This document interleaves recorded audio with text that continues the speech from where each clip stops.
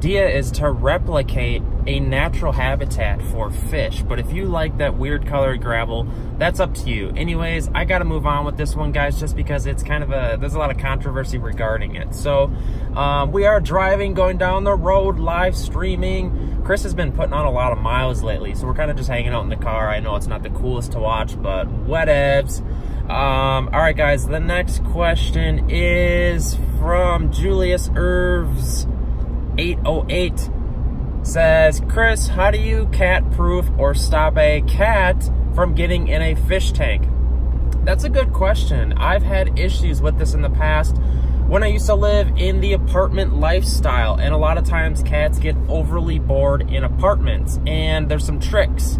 I believe the best trick is to get some of that cat deterrent spray and spray it around your fish tank. I gotta take a left turn here, guys, so bear with me. You're gonna hear the blinker.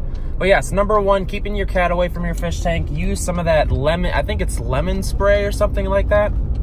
The second thing I would do is to get well, actually, first thing you should do is get a good top on your fish tank.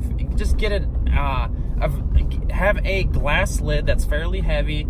It's kind of slippery too, and it enables the cat, or deters them from being able to utilize their paw to lift it up, because some of those plastic lids, they're too light and they can just lift them right up. Sometimes if you have a plastic lid, you can use some Scotch tape and just tape it down a little bit. There's so many different things you can do. I've seen people put little 3M hooks on the side of their tank and then use some of that like Coroplast netting that you get from craft stores and put it over your tank. Keeping your cat out of your fish tank shouldn't be a huge issue.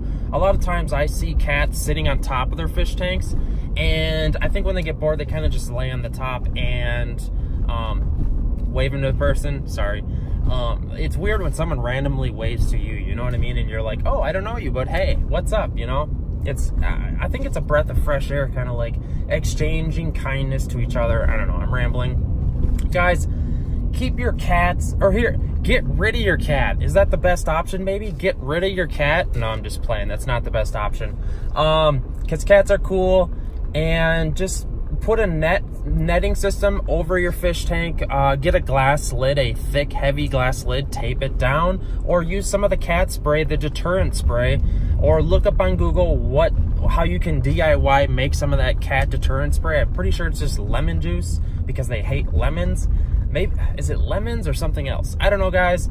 I gotta move on to the next question. That was a good question though. So, and I like just hanging out with fish keepers and driving and doing live streams. So, all right, guys, I'd like to show you what fish that I picked up, but that is going to go on the other channel. So also follow the Palmer Aquatics other channel. I'm live streaming in a Facebook group right now, if you guys are wondering. This clip is going to be going on the Palmer Aquatics Clips channel, just so you can watch it later. Make sure to subscribe to that channel if you want. All right, guys, checking out the next questions. Who has the next question?